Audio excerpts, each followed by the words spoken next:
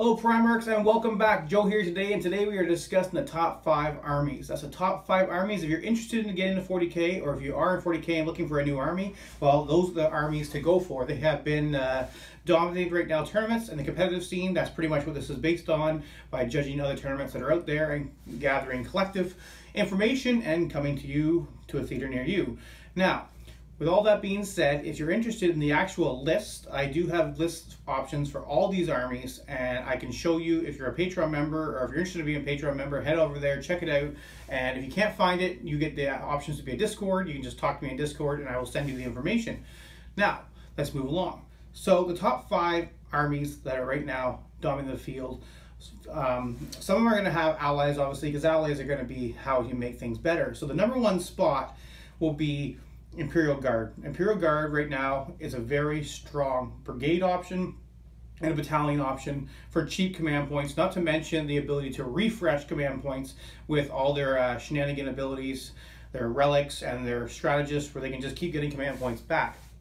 You combine them with Blood Angels with the same abilities to get back command points, and you combine them with Imperial Knights, and you have extremely strong and hard-hitting list. Probably one of the top lists out there right now. If anyone faces it, you can pretty much run 3 knights, a few smash captains, and a good amount of guard with mortars. You will just crush 9 out of 10 armies that you fight, and the 10th one will probably be a mirror match or something similar.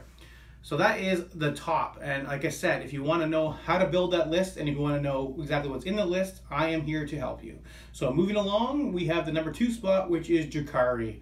Gotta love the Dark Elves, gotta love Eldar, always up there. You know what, Dark Eldar deserves it because they've been taking the shaft for a couple editions, so I'll let them have their glory for a couple editions. So why are they strong? Well, they have the only abilities to cancel stratagems, which is an awesome Dark Creed set. They have awesome flyers, which can do some heavy damage. Ravengers are amazing. Archons are amazing.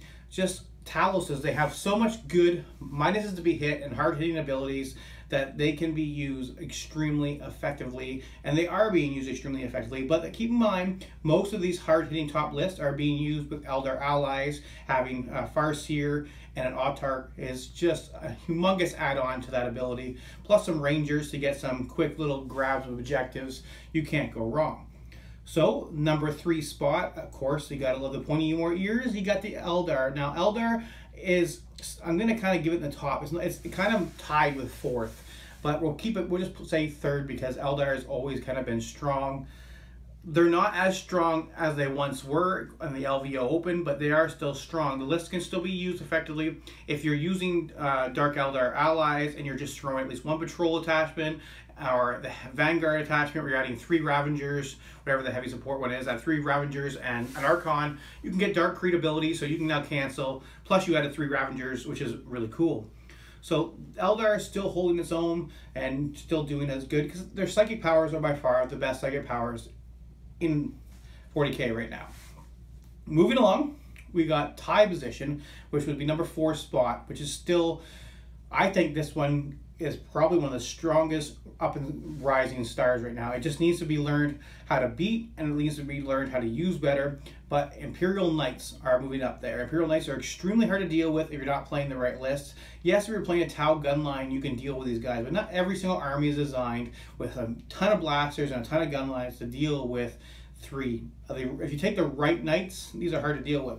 Now, Imperial Knights on their own can be run, but they're not going to be run very effectively. Why? Because you obviously need allies to hold objectives, to make sure that you can do all the other things you can. So rinse and repeat on tier 1 list, but you can pretty much use these the same.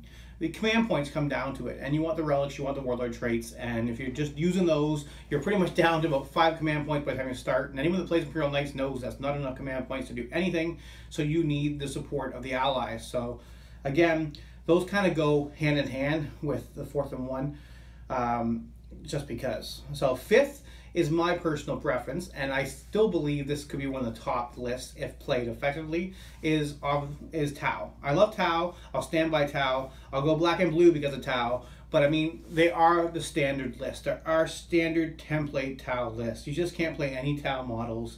There's very few Tau models in that codex that are really good. I'm not saying they're bad. I'm just like most codexes, they have their bad units. But if you want to win with Tau, there's really probably only about 6 units, 6 different choices in that book to be used, which is hard to say. But I mean, again, this is a competitive channel. If you're someone that just likes to play for fun, you're allowed to play with whatever models you want. But if you want to play in these competitive soup tournaments, and they're not as bad soup as they used to be, because you used to have 6 or 7 things, now you can only 3, but still, these are tournament lists. And if you're watching this page, you're obviously curious about that. And I mean, even if you're just interested in playing and you want to get a list that you at least can do half decent with, any one of those lists will hold its own against most other lists. So let's talk about some honorable mentions that are good to put in there. Obviously, Blood Angels on their own are crap. I mean, quite frankly, a straight Blood Angel list won't do very well in a competitive scene. You can maybe get lucky and snag a victory here and there, but you're not going to do too well in the end. But as an ally, Smash Captains are unbelievable. And the Relic to get command points back, again, a great combo. The Ignore Overwatch Relic, again, some amazing combos. Tyranids are still scary. Tyranids have access. If you make, I have some amazing Tyranid lists on my Patreon page that would just wreck a lot of these lists. And pretty much the only list that I know they have a hard time dealing with is Imperial Knights, just because they lack so much abilities to take out some of those. They can drop maybe 1 knight a turn if they get lucky, and that's not enough with all their support.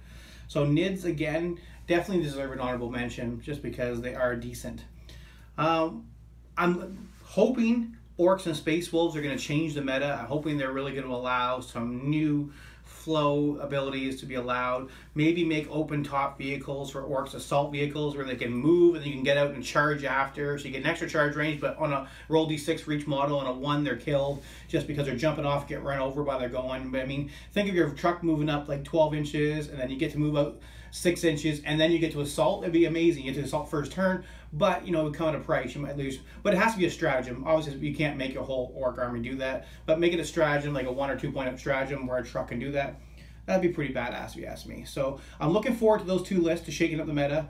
Maybe they have the ability to do it. Just think maybe the Smash Captains are good. Just wait to think the Thunderhammer Wolf Lords. So if we have Wolf Lords, we have Imperial Guard, and Blood Smash Captains, this is going to be an ultimate combat list. So hope you guys enjoyed this review. If you're interested in more of these list reviews, by all means, you can always ask me, and I will be more than happy to help you. If not, please subscribe, and more videos to come.